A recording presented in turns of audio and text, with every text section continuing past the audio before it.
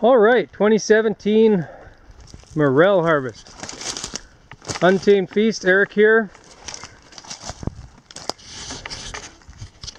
How's it going? So, come a long way, come up to Fort St. John country, way back in the woods. It's tricky right now, because we've got what we like to call these naturals. I just happened to stumble on some right as I'm filming here.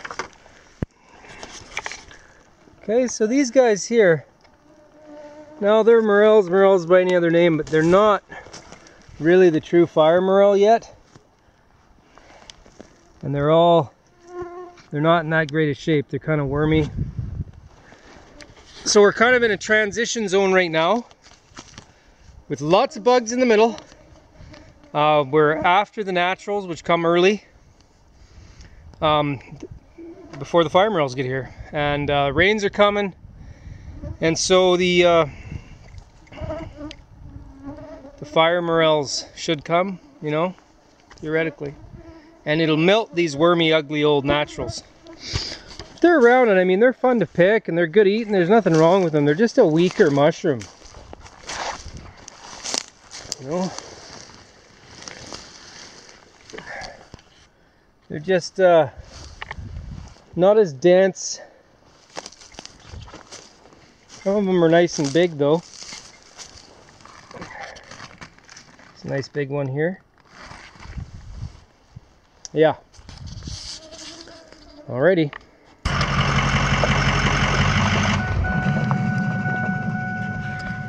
Hello, beaver. That's a big beaver.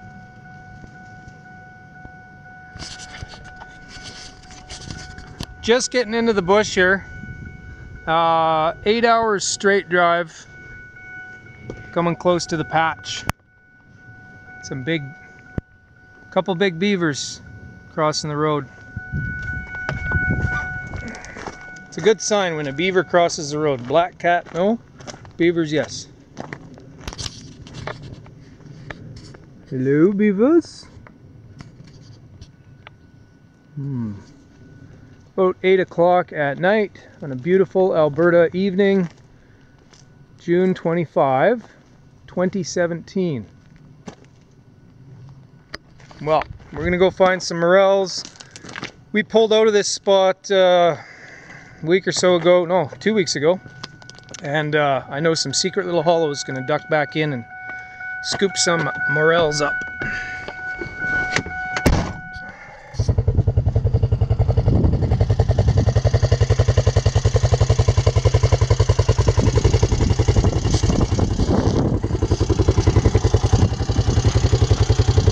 Another beautiful day.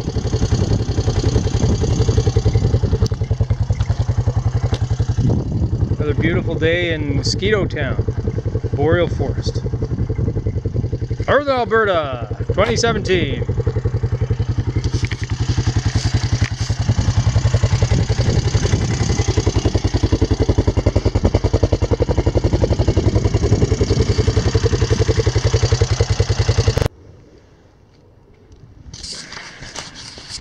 Always nice returning to a place where you picked morels with a crew long after everyone's gone.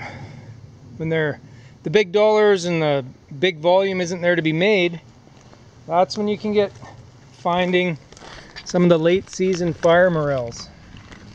These are lovely grays.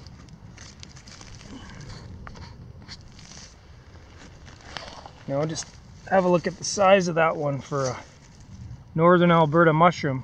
Pretty impressive.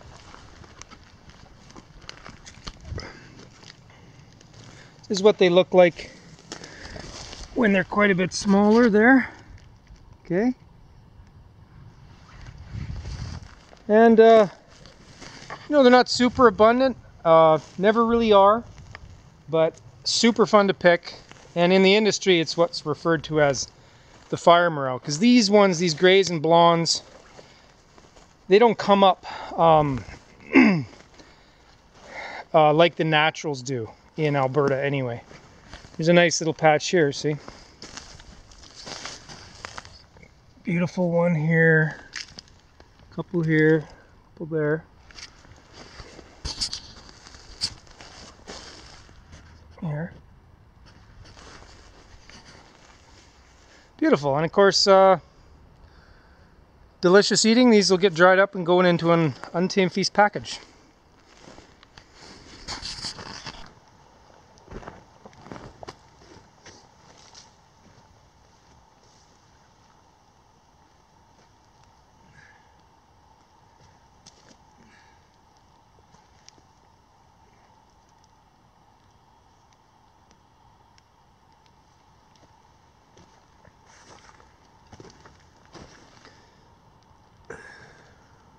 Oh, Eric with Untamed Feast here, your gourmet Canadian wild food company.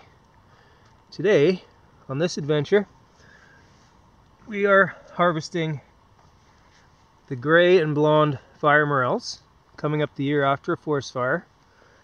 A real treat.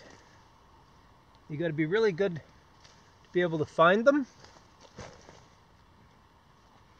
And you have to go a lot of distance and run around in bear country and do all kinds of semi-dangerous things in order to get them. And then we dry them, and that's when they get really good. After they're dry, reconstituted and cooked. It is the very end of the season here, so when the grays and blondes come, it's kind of the end. And this is probably my last pick in this area. That was a nice little patch.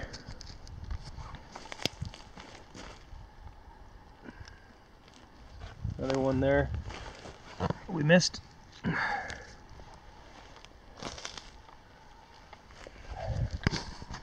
So, you want to find some morels because they're yummy. Go to my website. Purchase a beautiful package of them. Rehydrate them. Or, I really want to go pick those. That's really what I want to do. Well, follow me on Instagram. Check out the YouTube videos. Lots of them out there. Look up the morel section on YouTube. Lots of how-to. And it's so simple, and yet it's so not simple. I think we'll leave it at that. Good luck and happy hunting.